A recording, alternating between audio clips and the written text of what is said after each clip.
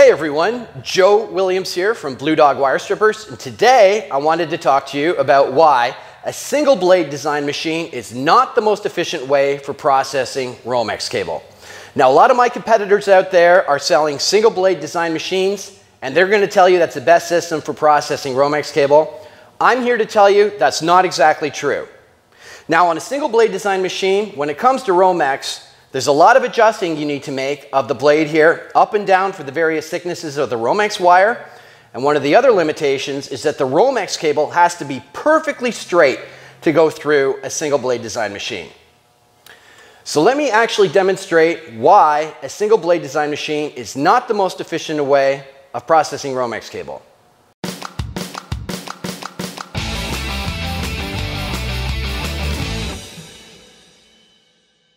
So this is a real-time demonstration showing you how to process Romex cable with a single blade design machine.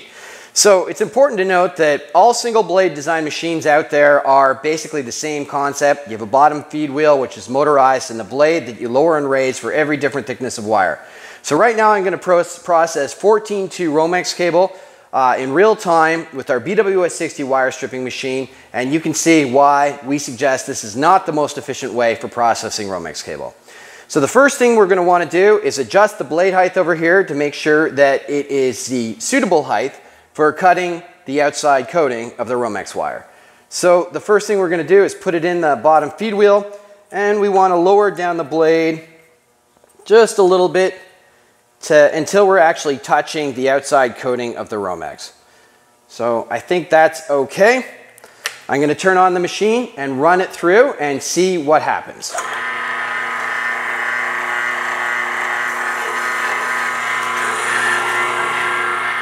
All right, so that was one pass through the machine, and it looks pretty decent, but you could tell that the blade was actually skipping out from the wire, and it wasn't doing an efficient cut like our other machines, such as our BWS 50 multi-feed, our BWS 50 SAR, or our BWS 80. So once again, this is a single blade design machine, and what we have to do is actually lower the blade just a bit more to make sure that we're set at the right height for processing Romex cable. Now, once again, it's important to note all single blade design machines are going to be the same issue when processing Romex cable.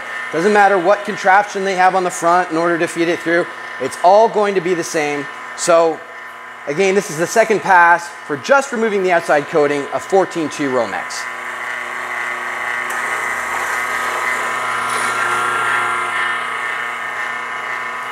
Okay, so that slipped out again.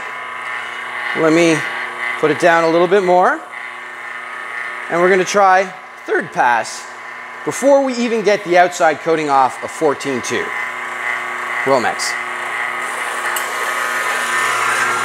Okay, so that was, I believe, 3 passes through the machine for us to get the outside coating off.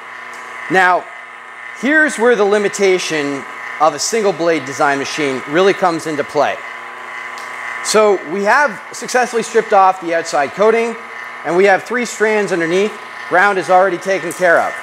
Now here's where the problem runs in. We have 14 gauge right here, and now we need to run through the 14 gauge underneath the blade.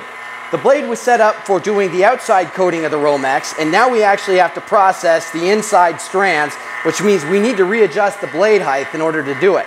So I'm going to dial the blade down, and now we're going to run through 14 through. Oh, let me try that again. I'm going to use this hole to see if we can get it any easier. Oh, look, a little bit easier doing that hole. And I'm going to do this one.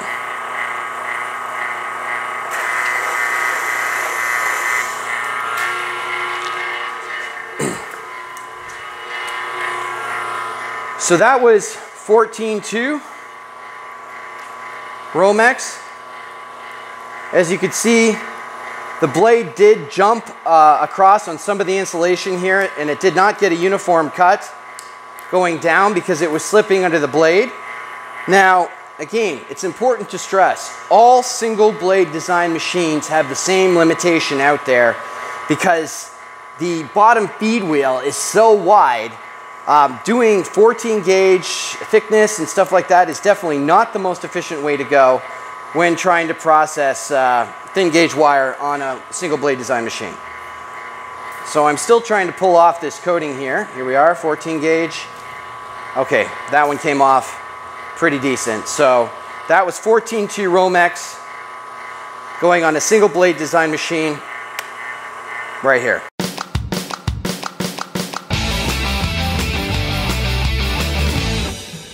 If you're looking at processing Romex cable, I would not recommend going with a single blade design machine such as the BWS 60. Now this machine's okay if you go with 1/4 inch and above, great machine. But if you're going with Romex cable, you're going to have a lot of adjusting of the blade up and down, and unless the Romex is perfectly straight, which you've seen in the video, it's going to wander under the blade. And once again, I'd like to add, all single blade machines on the market have the same limitation. And if you are looking seriously for a machine to process Romex cable, I highly recommend going with our BWS 50 multi-feed, our BWS 50 SAR, or our BWS 80 HD. Those are all multi-feed machines, which means you put the wire into the right size feed hole. Very simple to use. There's no adjusting, such as on this machine. You just feed it through and away you go. Thank you for watching this video. I'm Joe Williams, Bluedog Wire Strippers. Hope you enjoyed it. Check out all our products on bluedogwirestripper.com.